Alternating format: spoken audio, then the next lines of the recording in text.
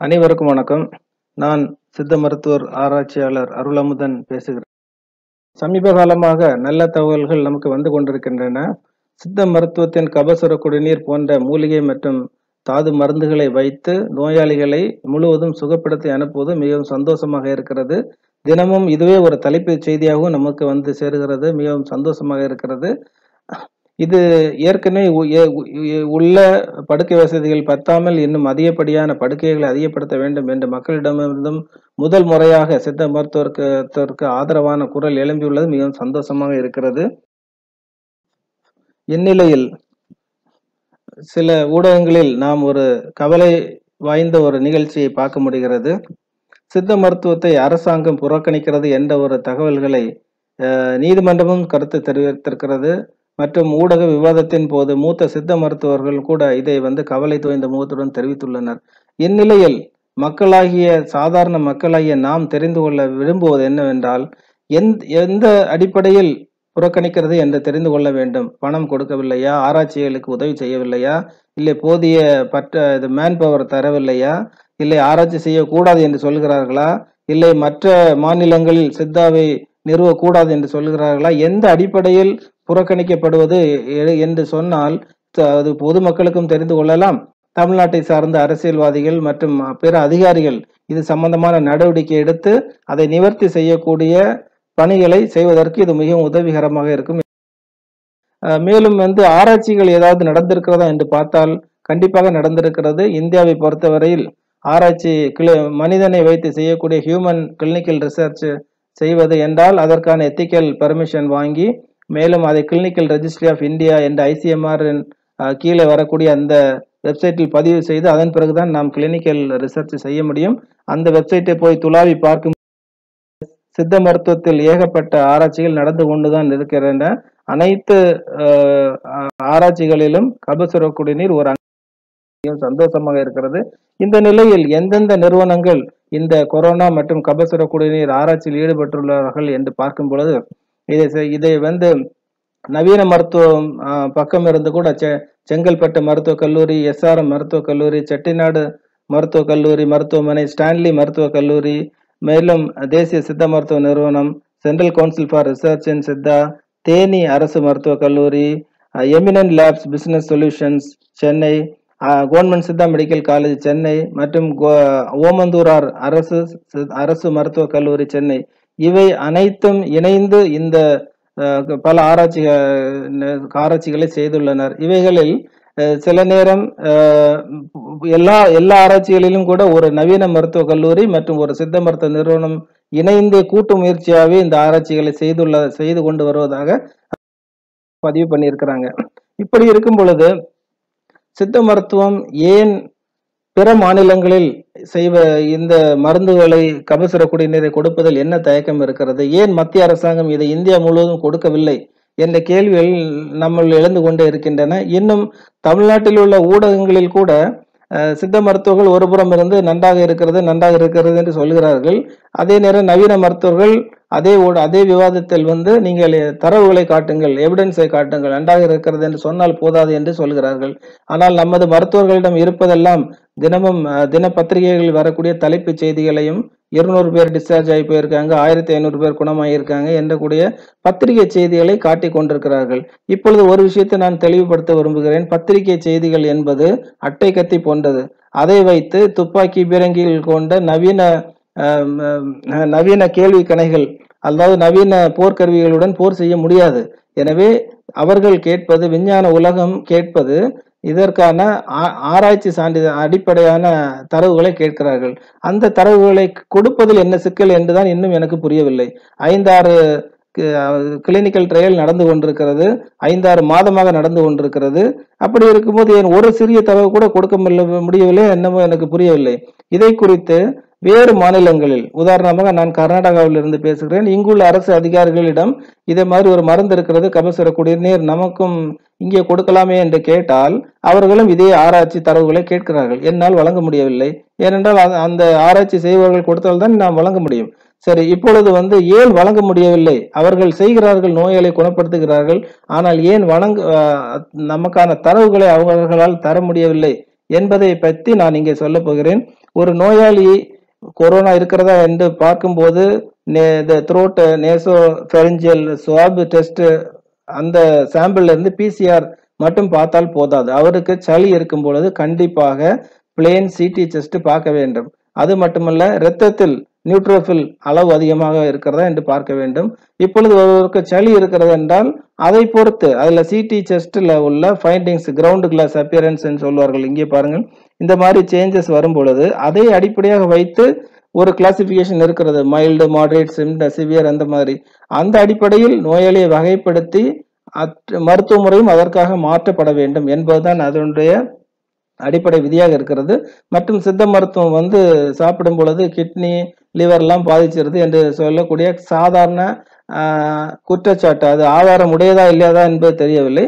அந்த குற்றச்சாட்டை மறுப்பதற்காக நாம் கண்டிப்பாக ரீனல் அண்ட் லிவர் ஃபங்க்ஷன் டெஸ்டை கண்டிப்பாக எல்லா நோயாளிகளிலும் செய்ய வேண்டும்.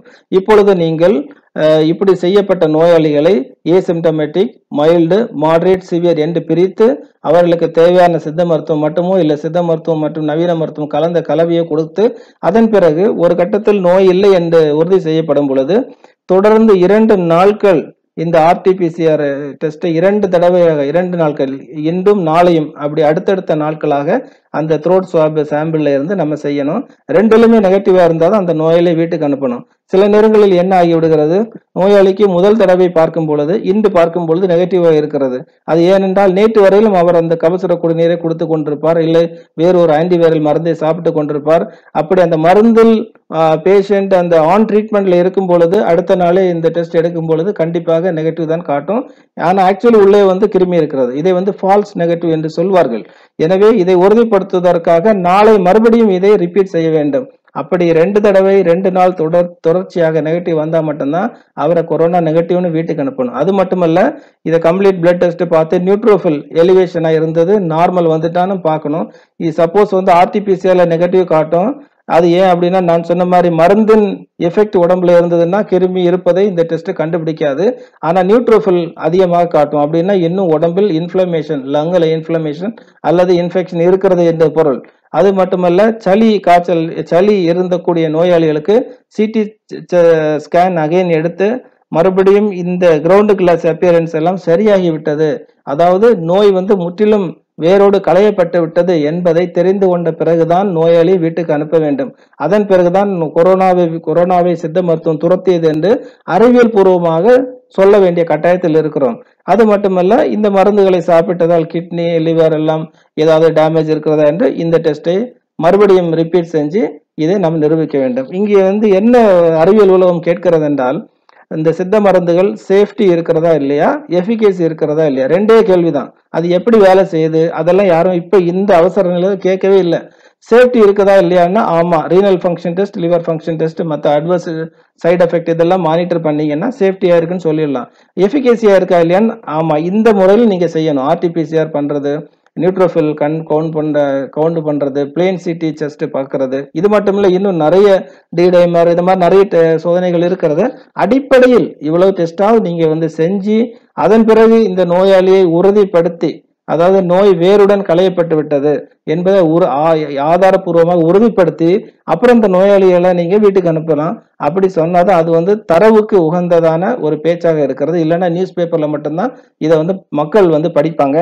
3வது பாத்தீங்கன்னா, கண்டிப்பாக இதுல சித்த மருத்துவர்கள் மட்டும் பணிபுரிஞ்சா முடியவே முடியாது.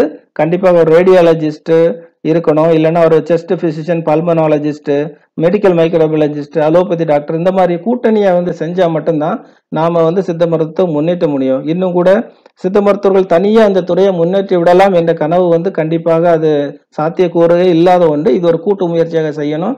அதே மாதிரி டிவி விவாதத்துல கூட மூத்த சித்த மருத்துவர் மிகவும் வருத்தத்துடன், நீங்க எல்லாம் வாங்க, நவீன மருத்துவர்கள் ஆராய்ச்சி பண்ணுங்க, வாங்கன்னு கூப்பிடுறாங்க. அது எதுக்கு கூப்பிடுறாங்கன்னு தெரியல. சித்த மருத்துவத்திற்கு என்ற ஆராய்ச்சி நிலையம் இருக்கிறது, அங்கு நவீன மருத்துவர்கள் இருக்கிறார்கள், நவீன பார்மகாலஜிஸ்ட் இருக்காங்க, மைக்ரோபயாலஜிஸ்ட் இருக்கிறாங்க, அனைத்து தரமான சிறந்த விஞ்ஞானிகளும் நம்மிடமே இருக்கிறார்கள். அப்படி இருக்கும் பொழுது அலோபதி மருத்துவர்களை பார்த்து நீங்க வாங்க ஆராய்ச்சி செய்யலாம்னா, அங்க விவாதத்துக்கு எந்த அலோபதி மருத்துவருமே ஆராய்ச்சியாளர்கள் கிடையாது. நமக்காக ஆராய்ச்சி நிறுவனம் இருக்கிறது, அவர்கள் தான் இதை செய்ய வேண்டும் என்பதைத்தான் அந்த மூத்த சித்த மருத்துவர்கள் வலியுறுத்தி இருக்க வேண்டும். இன்னொன்று, அலோபதி மருத்துவர்களுக்கு கொண்டும் அவர்களாக அவங்க வேலையெல்லாம் விட்டுட்டு வந்து சித்த மருத்துவத்தை ஆராய்ச்சி செய்து வெளியில் சொல்ல வேண்டும் என்ற தலையெழுத்து இல்லை. எனவே இந்த உலக அளவில் பார்த்தோம்னா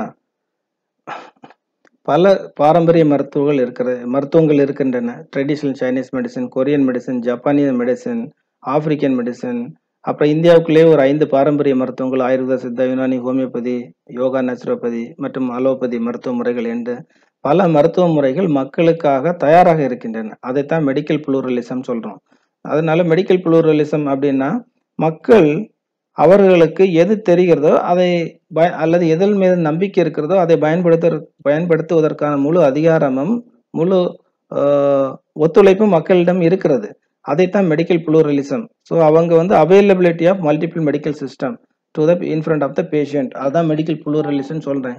இப்போ இதுல யாரோட கை ஓங்கி இருக்குன்னு பாத்தீங்கன்னா, எந்த மருத்துவ முறை அதிகமாக பரிச்சயப்பட்டதோ, எந்த சைனீஸ் மெடிசன் ஆகட்டும், இல்லை ஆயுர்வேதாவாகட்டும், யோகாவாகட்டும், அதிகமாக பரிச்சயம் ஆயிடுச்சு மக்களுக்கு. அது வந்து விளம்பரப்படுத்துறதுனால இருக்கலாம், சில அரசியல் புஷிங்கா இருக்கலாம், இல்லைன்னா சில மருந்து கம்பெனிகள் செய்யக்கூடிய சில ஆராய்ச்சிகள், இல்லை ஒரு அட்வர்டைஸ்மெண்ட், இந்த மாதிரிப்பட்ட வேலைகள்னால் அவர்கள் கை ஓங்கி இருக்கலாம். ஆனா பல மருத்துவ முறைகள் இனி வருங்காலங்களில் இந்த மாதிரி விளம்பரங்களை வைத்து கதை ஓட்ட முடியாது என்பதை சித்த மருத்துவம் புரிந்து கொள்ள வேண்டும். ஏன்னா இப்ப நான் ஏற்கனவே சொன்ன மாதிரி இனி வந்து விஞ்ஞான உலகமா இருக்கிறது, அறிவியல் தரவுகளை தான் கேட்கறாங்க. அறிவியல் கேள்விகளுக்கு, அந்த மாதிரி கேள்வி கணைகளுக்கு நாம் கொடுக்க வேண்டிய பதிலடி அறிவியல் பூர்வமா தான் இருக்கணும். இந்த மாதிரி நியூஸ் பேப்பர்ல வந்த தரவுகள், விளம்பரங்கள், மக்களின் நம்பிக்கைகள் சார்ந்து நாம் இதை எடுத்துட்டு போக முடியாது. உதாரணமாக தமிழ்நாட்டில் வந்து மக்கள், சித்த மருத்துவர்களும் தமிழ் மக்களும் ரொம்ப சேஃபா இருக்காங்க. இந்த கபசுர குடிநீர் மற்ற நினைச்ச நேரத்துல சித்த மருந்துகளை நீங்க குடிச்சிடலாம், அரசாங்கம் தந்துருவாங்க, அதுக்கான எல்லா சப்போர்ட்டுகளும் இருக்கிறது. தமிழ்நாட்டை விட்டு வெளியில் வந்து பல மாநிலங்களிலும் பல நாடுகளிலும் வாழக்கூடிய அதே தமிழர்கள், நம் தமிழ் உறவுகள், எங்களுக்கு வந்து சித்த மருத்துவம் வேணும்னா எங்களுக்கு அது கிடைக்கல. இங்க உள்ள அரசாங்கம் அதை அங்கீகரிக்கல. அப்ப வந்து இதை யார் செய்வாங்க? தமிழ்நாடு விட்டு வெளியே இருக்கக்கூடிய ஒரு தமிழரும் நாங்க வந்து ரொம்ப கவலைப்படுறோம். நான் கூட கர்நாடகத்துல தான் இருக்கிறேன். ஸோ இங்கே உள்ள அரசு அதிகாரிகளிடம் இதை குறித்து பேசும் பொழுது அவங்க என்ன சொல்றாங்க, கொரோனாவுக்கு நீங்க கொடுக்கக்கூடிய மருந்து ஏசிம்டமேட்டிக் மற்றும் மைல்டு நோயாளிகளிடம் மிக சரியாகிறது என்று நியூஸ் பேப்பர்ல பாக்குறோம். முதல் இது. ரெண்டாவது, அப்படி அந்த மைல்டு கேஸ் மற்றும் ஏசிம்டமேட்டிக் நோயாளிகளுக்கு மருந்தே தேவையில்லை. மருந்தே இல்லாமலேயே 10 நாள்ல, 7 நாள்ல, 15 நாள்ல அது வந்து தன்னால சரியாகி விடுகிறது. அப்போ சித்த மருத்துவம் கொடுத்ததுனால தான் இது சரியாச்சுது அப்படின்னு சொல்லிட்டு இதை நீங்க எப்படி நிரூபிக்கிறீங்க? இப்படி ஒரு கேள்வி கேட்கறாங்க. ஒண்ணு. ரெண்டாவது, நீங்க அப்படி பண்ணினீங்கன்னா அதுக்கான ஆராய்ச்சி தரவுகளை கொடுங்கன்னு கேட்கறாங்க. இப்ப தரவுகள் நம்ம இந்த தினத்தந்தி, மாலை மலர் இதெல்லாம் வர்றதை கொண்டு நாங்க தரவுகள் கொடுக்க முடியாது, அவங்க நம்ப தயாரா இல்லை. அப்போ அதுக்கான scientific Journal, international scientific pier reviewed journals எல்லாம் இருக்குது. அந்த ஜேர்னல்ல பப்ளிஷ் பண்ணியிருந்து அதை தான் நாங்க கொண்டு தரவுன்னு சொல்லி கொடுக்க முடியும். அந்த ஆயுதத்தை வச்சுதான் நாம வந்து சித்த மருத்துவ உலகம் முழுவதும் பரப்ப முடியும். இந்த அடிப்படையில பாத்தீங்கன்னா சித்தா எங்க இருக்கு அப்படின்னு பார்த்தா, இந்த எவிடன்ஸ் பேஸ்டு தரவுகளின் அடிப்படையில் சித்த மருத்துவம் இன்னும் ரொம்ப ரொம்ப ரொம்ப கீழே தான் இருக்கு. மேபி இந்த கைகள் எல்லாம் தெரியுதான்னு கூட எனக்கு தெரியல. ஈவன் ஆயுர்வேதா, யோகா, சைனீஸ் மெடிசன்ல எல்லாம் கூட கொரோனாவுக்கு மருந்து இருக்கிறது என்று clinical study, case study publish பண்ணிட்டாங்க. இன்னைக்கு கூட நான் படிச்சேன். அப்படி இருக்கும்போது சித்த மருத்துவர்கள் ஏன் இதை பப்ளிஷ் பண்ண மாட்டேங்கிறாங்க? எனக்கு ரொம்ப கவலையா இருக்கிறது. இந்த மாதிரி அந்த தரவுகள் இல்லாம சித்த மருத்துவம் எவ்வளவு நாளைக்கு தான் இந்த வண்டியை தள்ளி கொண்டு போகணும்னு தெரியல. உலகம் என்ன தரவு கேட்கறதுன்னு பாத்தீங்கன்னா, இதை நீங்க நல்லா புரிஞ்சுக்கணும். இதுதான் எவிடன்ஸ் பேஸ்டு கைட்லைனோட ஒரு பிரமிட். இதுல வந்து கிளினிக்கல் பிராக்டிஸ், அதாவது அந்த அறிவியல் சான்று அடிப்படையிலான கிளினிக்கல் பிராக்டிஸ், கபசுர குடிநீர் கொரோனாவுக்கு நன்றாக வேலை செய்கிறது, அது மைல்டு நோயாளிகள் வேலை செய்கிறது, மாடரேட்டில் செய்கிறது, இந்த மாதிரி ஒரு தரவின் அடிப்படையில் இதை வந்து பரிந்துரை செய்யணும் அப்படின்னாச்சுன்னா அதுக்கு வந்து கீழே உள்ள அனைத்து இந்த படிகளையும் கடந்துதான் அது போயிருக்க வேண்டும் என்பதுதான் அறிவியல் உலகம் சொல்லக்கூடியது. அப்ப பாத்தீங்கன்னா அனிமல் எக்ஸ்பெரிமெண்ட் மற்றும் லேப்ல பண்றது, இன் விட்ரோ ஸ்டடிஸ், அப்புறம் டாக்கிங் ஸ்டடிஸ், இந்த மாதிரிப்பட்ட கம்ப்யூட்டர் பேஸ்டு ஸ்டடிஸ் எல்லாம் ஒரு கபசுர குடிநீருக்கு பண்ணும் பொழுது அதுக்கு ஒரு 5 மதிப்பெண் கொடுக்கலாம். 5 மதிப்பெண்கள் இந்த இதுல எவிடன்ஸ் பேஸ்ட்ல கொடுக்கலாம். அதே நோயாளியிடம் கொடுத்து சரியானதாக பப்ளிஷ் செய்யும் போது கேஸ் ரிப்போர்ட் அல்லது கேஸ் சீரிஸ் பப்ளிஷ் செய்யும்போது அதுக்கு ஒரு 10 மதிப்பெண் கொடுக்கலாம். அதுக்கப்புறம் பார்த்தீங்கன்னா case control study, cohort study இதெல்லாம் பண்ணால் ஒரு 40 மதிப்பெண் கொடுக்கலாம். இதெல்லாம் பேஷண்ட் நோயாளியிடம் பண்ணி இது செய்யக்கூடிய ஆராய்ச்சிகள். மற்றும் ரேண்டமைஸ்டு கண்ட்ரோல் ட்ரையல் அதை பண்ணணும்னா கண்டிப்பாக 50 மதிப்பெண் கொடுக்கலாம். இப்படி 2 ரேண்டமைஸ்டு கண்ட்ரோல் நடந்தா 80 மதிப்பெண் வந்துடும். இப்படி 3, 4, 5, 6 இப்படி போகும் பொழுது நமக்கு அது அதிகமான மதிப்பெண் கொடுக்க முடியும். இப்படிப்பட்ட பல ரேண்டமைஸ்டு கண்ட்ரோல் ஸ்டடீஸையும் கோஹார்ட் ஸ்டடீஸையும் மறுபடியும் எடுத்து இன்னொரு அனாலிசிஸ் பண்ணணும். அதுதான் meta analysis and systematic review. இப்படி செய்யும் பொழுது அந்த கன்சிஸ்டன்சி, ஆமா இது சென்னையில மட்டுமல்ல, நாகர்கோயில்ல மட்டுமல்ல, மதுரையில மட்டுமல்ல, டெல்லியில மட்டுமல்ல, பெங்களூர்ல மட்டுமல்ல, இது எங்கெங்க கொடுத்தாங்களோ எல்லா இடத்துலயும் வேலை செஞ்சிருக்கு அப்படின்னு வர்றப்பதான் அந்த முடிவு சரியா இருக்கும். அதைத்தான் நம்ம கிளினிக்கல் பிராக்டிஸ் கைட்லைன்ஸ்ல செய்ய முடியும். இப்படி கொரோனா நோய் ஒரு மைல்டோ மாட்ரேட்டோ ஏதோ ஒரு வகைக்கு கபசுர குடிநீர் இப்படி வேலை செஞ்சிருக்குன்னு நிரூபிச்சா இந்த மாதிரி ஆராய்ச்சி பண்ணி பப்ளிஷ் பண்ணா மட்டும்தான் அதை வேற தமிழ்நாடு தவிர்த்து மற்ற ஸ்டேட்டுகளிலும் மற்ற நாடுகளிலும் அதை கணக்கில் எடுத்துக்கொள்ள முடியும். அப்படி இருக்கும் பொழுது தமிழ்நாட்டில் கூட விரைவில் இந்த சந்தர்ப்பம் வரலாம். அறிவியல் தரவுகளை கொடுத்தாதான் இதை அடுத்த கட்டத்துக்கு எடுத்துட்டு போக முடியும்னு சொல்லக்கூடிய ஒரு கம்பல்ஷன் நிர்பந்தம் வரக்கூடிய நாள் வெகு விரைவில் இல்லை. அதனால கண்டிப்பாக தயவு செய்து நான் சித்த மருத்துவ ஆராய்ச்சியாளர்களை, தமிழ்நாடு உள்ள சித்த மருத்துவர்கள் மற்றும் ஆராய்ச்சியாளர்கள், தமிழ்நாடு அரசிடம் இதை ஒரு கோரிக்கையா வைக்கிறேன். உலக தமிழர்கள் சார்பாக ஒரு கோரிக்கையா வைக்கிறேன். நீங்க தயவு செய்து உங்கள் தரவுகளை நியூஸ் பேப்பர்லயும் டிவிலையும் போடுறதுல ஆர்வம் காட்டாதீர்கள். நீங்க இதை பப்ளிஷ் பண்ணுங்க, சயின்டிபிக் ஜேர்னல்ல பப்ளிஷ் பண்ணுங்க. அப்படி பண்ணினா மட்டும்தான் சித்த மருத்துவம் உலகம் ஃபுல்லா பரவும். இன்னைக்கு அந்த ரெஸ்பான்சிபிலிட்டி உங்ககிட்ட தான் இருக்கு. ஏன்னா உங்களால தான் அந்த ஆராய்ச்சி பண்ண முடியும். தமிழ்நாட்டில் தான் இந்த மருந்துகள் இருக்குது. தமிழ்நாட்டில் தோன்றி வளர்ந்த மருத்துவம்.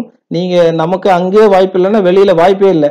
அதனால இந்த ஆராய்ச்சிகளை செய்ய வேண்டும். இப்ப என்ன பண்ணலாம் அப்படின்னு கேட்டா, நம்ம டைரக்டா ரேண்டமைஸ்டு கண்ட்ரோல் ட்ரையல் பண்ணுவதற்கெல்லாம் ரொம்ப கஷ்டம். Ethical committee permission தரதில்லை. அதனால இன்னும் இது வரைக்கும் ஒரு 1000, 2000 நோயாளிகள் கபசுர குடிநீரை குடிச்சு குணமாயிருக்கான்னு நீங்க பேப்பர்ல எல்லாம் நம்ம படிக்கிறோம். நீங்க தயவு செய்து அதை பப்ளிஷ் பண்ணுங்க. கேஸ் ரிப்போர்ட்னா ஒரே ஒரு நோயாளி இந்த மருந்துல குணமாக்கினா கூட நீங்க அதை பப்ளிஷ் பண்ணுங்க. அதை உரிய தரவுகளுடன், நான் ஏற்கனவே சொன்ன மாதிரி ப்ரீ போஸ்ட் மருந்து கொடுப்பதற்கு முன் பின் உள்ள இன்வெஸ்டிகேஷன்ஸ் எல்லாம் எடுத்து முறைப்படி ஆவணப்படுத்தி நீங்க தயவு செய்து பப்ளிஷ் பண்ணுங்க. இப்படி இந்நேரம் நீங்க எத்தனை பப்ளிஷ் பண்ணிருக்கலாம், case report, case series publish பண்ணிருக்கலாம். அப்புறம் கோஹார்ட் ஸ்டடி நீங்க பண்ணிட்டு இருக்குது, ஹாஸ்பிட்டல்ல கொடுக்குறீங்க, கபசுர குடிநீரோ மற்ற மருந்துகளோ கொடுக்குறீங்க. அதை முறைப்படி நீங்க டாக்குமெண்ட் பண்ணினீங்கன்னா அதுவே ஒரு கோஹார்ட் ஸ்டடியை பப்ளிஷ் பண்ணலாம். இப்படி சென்னை, மதுரை, நாகர்கோயில், திருச்சி இப்படி 10 இடத்துல நீங்க அதை கோஹார்ட் ஸ்டடி 10 கோஹார்ட் ஸ்டடி பண்ணினீங்கன்னா அது இப்ப எங்க போயிடும், மெட்டா அனாலிசிஸ் போயிட்டு அது உங்களுக்கு 100 மார்க்கு கிடைச்சிரும். அப்படி இந்த கோஹார்ட் ஸ்டடி முடிச்சிட்டீங்கன்னா அடுத்து ரேண்டமைஸ்டு கண்ட்ரோல் ட்ரையல் நீங்க ஸ்டார்ட் பண்ணிடலாம். இப்படி படிப்படியா தான் போக முடியுமே தவிர டைரக்டா நாங்க எதுவுமே பண்ண மாட்டோம், டாக்கிங் ஸ்டடி மட்டும்தான் இருக்கு, இதை வச்சு டைரக்டா நாம எவிடன்ஸ் பேஸ்டுக்கு போக முடியாது. அதையும் நம்ம புரிந்து கொள்ள வேண்டும். எத்திக்கல் கமிட்டி பெர்மிஷன் தரமாட்டாங்க. மற்ற அரசுகள், மத்திய மாநில அரசுகள் தயக்கம் காட்டுவாங்க. ஏன்னா நாம அறிவியல் ஆராய்ச்சி பூர்வமா தான் இதெல்லாம் அணுக வேண்டிய கட்டாயத்துல இருக்கிறோம் அப்படிங்கறத நான் தெரிவித்துக் கொள்கிறேன். இப்போதைக்கு தமிழ்நாட்டுல இம்மீடியட் தேவை நான் சொல்றது, தயவு செய்து இந்த அரசாங்கம் இல்லது அரசு அதிகாரிகள், அரசு சித்த மருத்துவ அறிஞர்கள், ஏற்கனவே நீங்க எவ்வளவு நோயாளிகள் பார்த்தீங்களோ, சித்த மருத்துவத்தை வச்சு குணப்படுத்துவீங்களோ எல்லாத்தையும் திரட்டி ஒரு பப்ளிகேஷனா போடுங்க. இல்லை ஏதோ ஒரு ஆதாரத்தை வெளியிடுங்க. அப்படி வெளியிட்டு அப்படி பப்ளிஷ் பண்ணி அதன் மூலம் இந்த தலைமுறையிலேயே இல்லை இந்த நேரத்திலேயே சித்த மருத்துவத்தை நீங்கள் உலகம் முழுவதும் தள்ளி விடுவது மிகவும் ஒரு அரிய தள்ளி விடுவதுதான் இப்பொழுதைக்கு நீங்கள் செய்ய வேண்டிய ஒரு கடமையாக நான் கருதுகிறேன். அப்படி நீங்க இந்த மைல்டு நோயாளிகள், மாடரேட்ல இந்த மருந்து வேலை செய்கிறது, சைடு எஃபெக்ட் இல்லை அப்படிங்கிறத நீங்க ப்ரூவ் பண்ணீங்கன்னா பிறகு ஏகப்பட்ட ஆராய்ச்சியாளர்கள் உலகம் ஃபுல்லா இருக்காங்க. இது எப்படி வேலை செய்யுது, மெக்கானிசம் கண்டுபிடிக்கிறது, ட்ரக் இன்டராக்ஷன், அவங்க அதை மிச்சத்தை பார்த்துப்பாங்க. அதனால நீங்க எல்லாம் முடிச்சுதான் வெளியிடுவோம் அப்படின்னு சொல்லி நீங்க காத்தே இருக்க வேண்டாம். நீங்க செய்யக்கூடிய ஒரு மிகப்பெரிய புண்ணியமா போகும்னு நினைக்கிறேன். அதனால நீங்க அடுத்த முறை நான் டிவி இல்ல நியூஸ் பேப்பர்ல பார்க்கும் பொழுது இந்த அறிவியல் தரவுகளுடன் நீங்கள் விவாதத்துக்கு போக வேண்டும் என்று நான் தயவு செய்து கேட்டுக்கொள்கிறேன். அங்க போய் எத்தனை நாள் தான் அவங்க அதே கேள்வி கேட்பாங்க. எத்தனை நாள் தான் கடந்த 15 வருஷமா டெங்கு வந்த காலத்துல இருந்தே கேட்டுட்டு இருக்காங்க, சிக்கன் குனியா வந்த காலத்துல இருந்தே கேட்டுட்டு இருக்காங்க, தரவுகளை கொடுங்க, தரவுகளை கொடுங்க, அதே கேள்விதான் இவங்க கிட்ட, அதே பதில் தான். அரசாங்கம் எங்களுக்கு ஒத்துழைக்கல, அரசாங்கம் ஒத்துழைக்கல, பணம் இல்ல, நீங்க ஆராய்ச்சி பண்ணுங்க, நாங்க மட்டும்தான் சித்த மருத்துவம் ஆராய்ச்சி பண்ணணுமா? அதே கேள்வி எவ்வளவு நாள் தான் எப்படி காலத்தை ஓட்டுவீங்கன்னு தெரியல. தயவு செய்து அறிவியல் பூர்வமாக சித்த மருத்துவத்தை நாம் முன்னெடுக்கக்கூடிய காலத்தில் இருக்கிறோம். இதற்கு தேவையான முன்னெடுப்புகளை அரசு அதிகாரி